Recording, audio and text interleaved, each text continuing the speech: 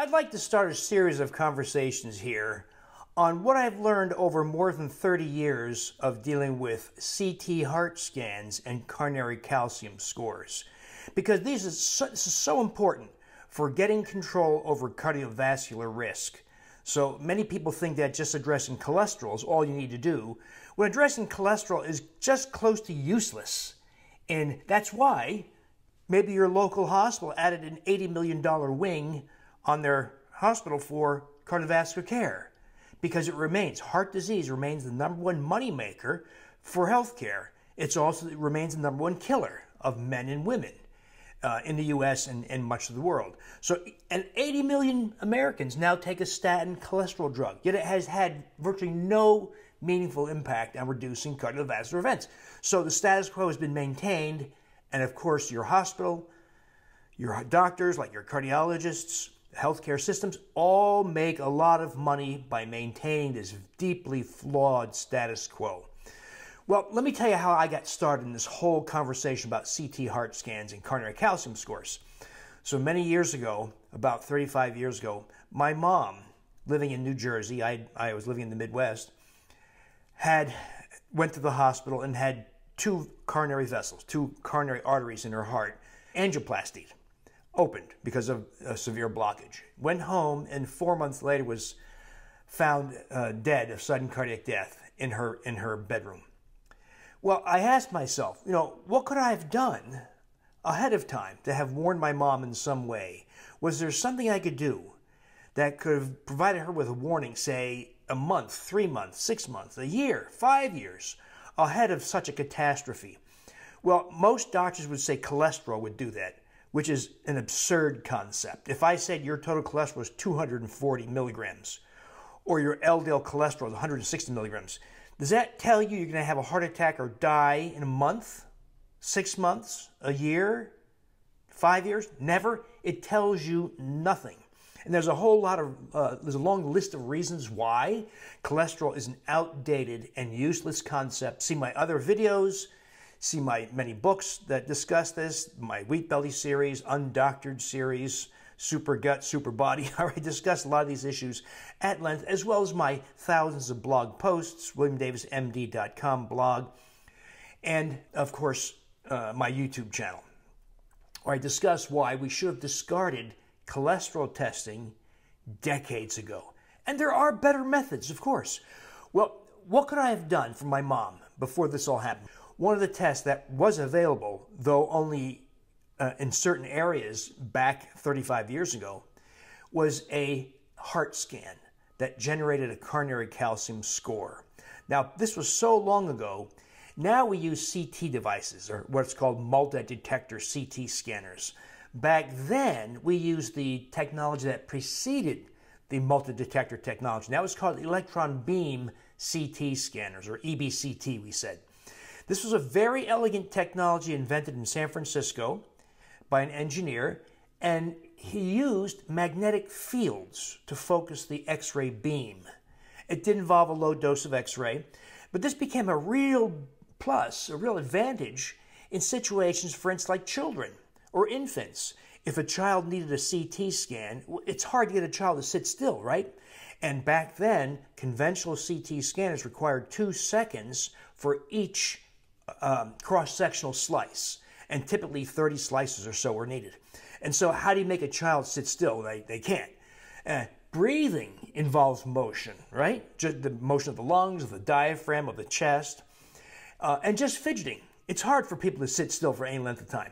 So this new technology, EBCT, was very rapid. It cut scan time by about 90%, to about 0.2 seconds per cross-sectional slice.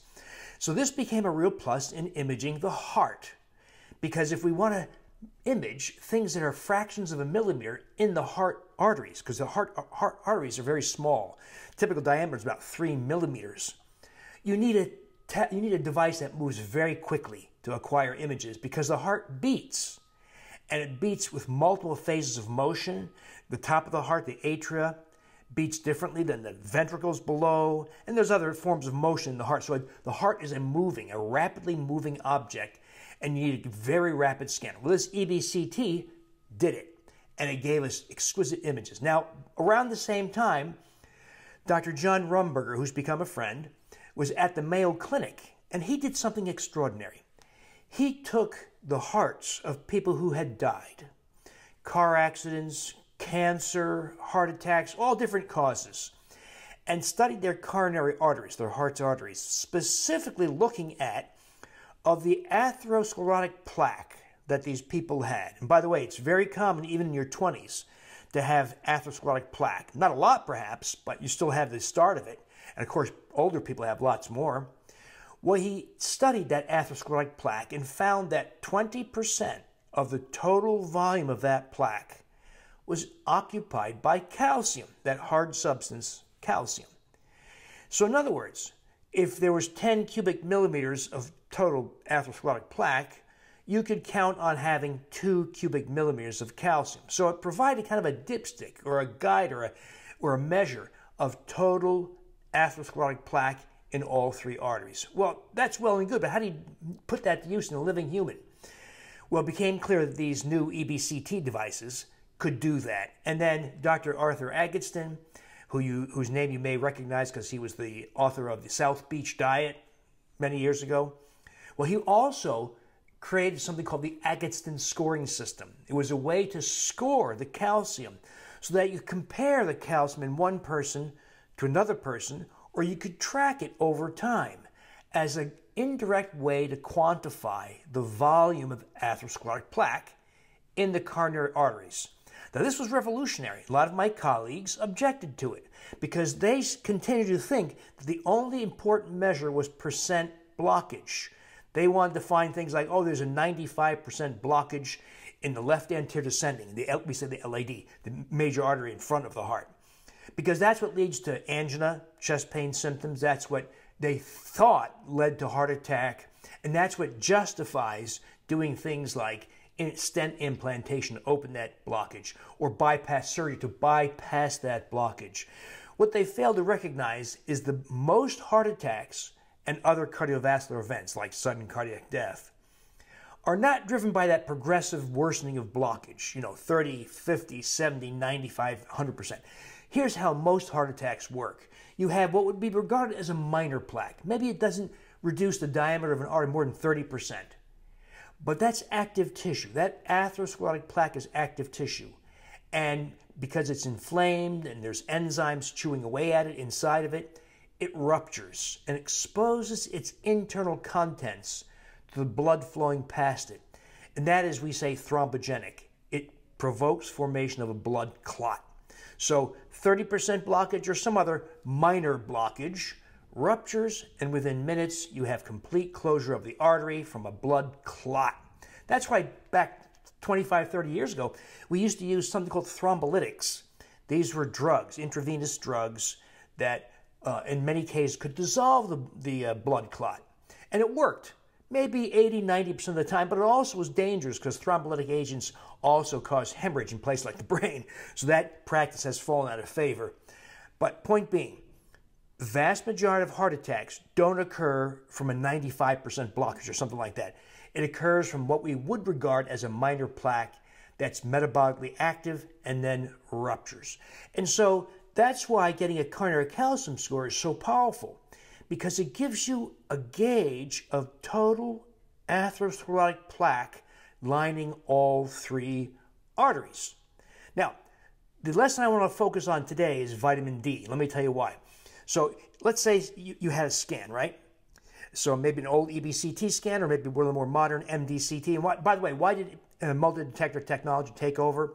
Because General Electric, the company that was pioneering some of the MDCT technology, didn't like this competitive technology, EBCT. So GE literally bought the intellectual property, bought the company, Imatron, locked it up. So even if you want it, you can't get it. So that allowed the proliferation and success of the competitive multi-detector CT technology. So if you have a heart scan today, it's always a multi-detector device. So let's say you had a score, right? So we're going to quantify the calcium in your arteries as a means to gauge total atherosclerotic plaque. So a normal score is 0. No calcium, thereby little to no atherosclerotic plaque. And then the scores can go up to the thousands. And the higher the score, the greater the risk, the greater the likelihood. Such that a score of 1,000, say, which is very high, there's about a 10 to 15% chance per year that you die, have a heart attack, or develop angina that leads you down the path of procedures. So if it's 10 to 15% per year, you can imagine over a 5, 6, 7-year period, it's virtually guaranteed that something bad will happen if you take no action. So let's say your score is 400. What if you did nothing? Which is not smart, right? What if you did nothing? How fast will that coronary calcium score and thereby the atherosclerotic plaque grow? It will grow 25% per year. It's horrifying, right? Imagine your money grew 25%. It'd be fantastic, right? You'd be hanging out at the country club with Bill Gates. But it's plaque. It's going to be growing at 25% per year. What if you went on a high dose of a statin cholesterol drug, like 40 milligrams of Lipitor, and cut the saturated fat and cholesterol and total fat in your diet? Exercise, took a baby aspirin, maybe added other things like a beta blocker. How fast will that score increase? The science is very clear. 25% per year. What my colleagues to this day have the nerve to call that optimal medical therapy. Optimal medical therapy has no impact on progression of a coronary calcium score and thereby the progression of atherosclerotic plaque. There may be modest benefits of statin drugs, wildly exaggerated by many of my colleagues in the pharmaceutical industry. There's very little benefit to taking a statin drug.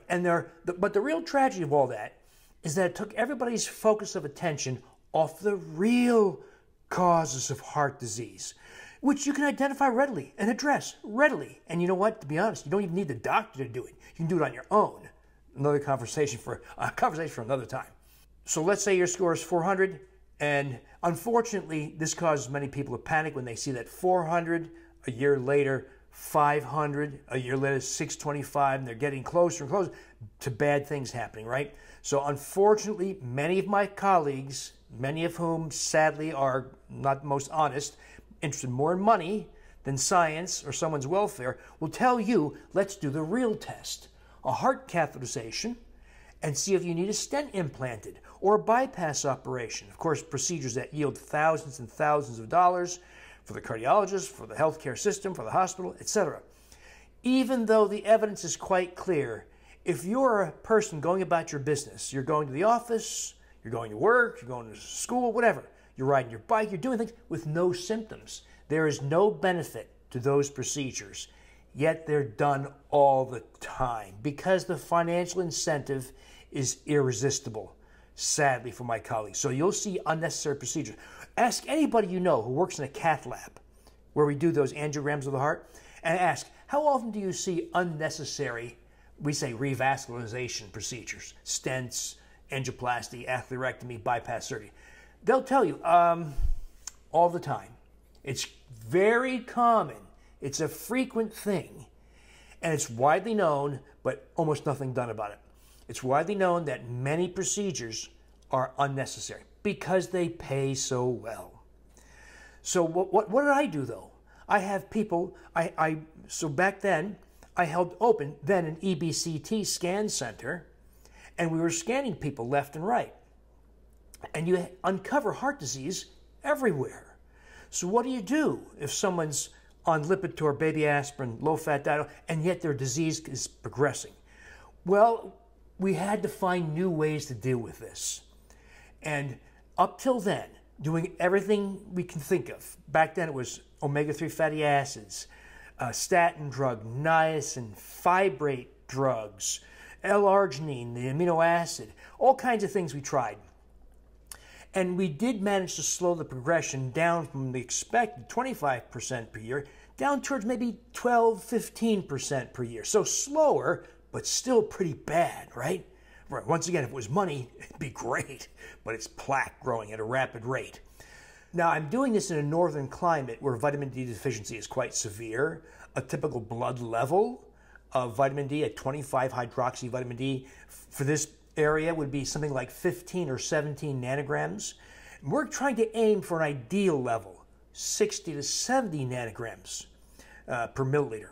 So when I put people on vitamin D Oil-based gel caps only to assure absorption, not capsules with powder, not tablets. They can be absorbed, but they're erratically absorbed. They're unreliable. So oil-based gel caps, inexpensive, widely available. A typical dose would be 8,000 units, but also then adjusted over time to your body size, race. There are other factors that influence how well you process vitamin D. But a common dose would be 8,000 units oil-based gel cap per day to achieve. So let's say somebody started with a 25 hydroxy vitamin D level of 12. We put them on, say, 8,000 units or 10,000 units. We check it 3 months later. It takes that long for the vitamin D level to stabilize. And maybe now it's 68 nanograms. Right on target. That's what we want. When I started doing this in hundreds and then thousands of people, it was the first time I saw those coronary calcium scores drop. The first time this happened, this is many years ago, of course, someone had a score about 680 or thereabouts and went dropped into the 400s. I thought, no, this is not right. This is impossible. So I pulled up the original scan and the more recent scan.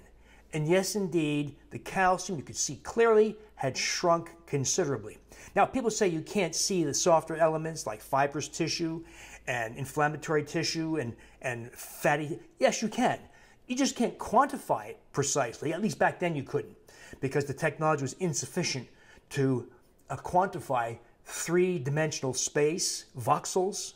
It's like a pixel in 3 dimensions. Back then we didn't have the technology. I tried to do it, but couldn't do it. Now you can do it, and that's a conversation for another day. But back then we couldn't do it, but you could still see it. You could still see the softer elements, and indeed, not only had the calcium shrunk, but the softer elements had also shrunk. So it became clear that one of the most crucial things you can do to gain control over heart disease risk, but specifically coronary calcification score, is to address vitamin D, to get your 25 hydroxy vitamin D blood level to, I would advocate, 60 to 70 nanograms per milliliter. Now that vitamin D also has other great benefits. It also reduces insulin resistance. It induces arterial relaxation because diseased arteries are constrictive. It raises HDL, reduces triglycerides, reduces blood glucose, reduces blood pressure a little bit. It improves your emotional state, improves your mental focus. In other words, huge benefits from vitamin D that include giving you back control over the progression of coronary artery calcification. Now, let this conversation be the start of a series of conversations I'll be providing that recounts, I suppose I should have done this years ago, but I'll be recounting many of the lessons learned from this 30-plus year experience with CT heart scans and coronary calcium scores. Now, if these conversations interest you, you want to go further, I invite you to see my books where I talk a lot about these things, the Wheat Belly series of books, Wheat Belly Revised and Expanded, the Undoctored book, issues more focused on the microbiome, super gut, and then issues relevant to body composition, my new Super Body book. Or if you want to talk with me and other people about these kinds of things, I have a membership website, theinnercircle.drdavisinfinitehealth.com, where we talk about these things. And you can even do such things as post some of your laboratory values, like your lipoprotein. A lot of us get what's called NMR lipoprotein analyses, which gives a lot of data. Or maybe your microbiome analysis, and you can share it with us, for instance, in our forum. We have a very busy discussion forum. And you can get feedback from other members, from me, from other people on my staff, and we give you feedback so that you are not impaired because of the ignorance of the doctor or the doctor who continues to believe silly things like cholesterol is all you need to address for heart disease risk.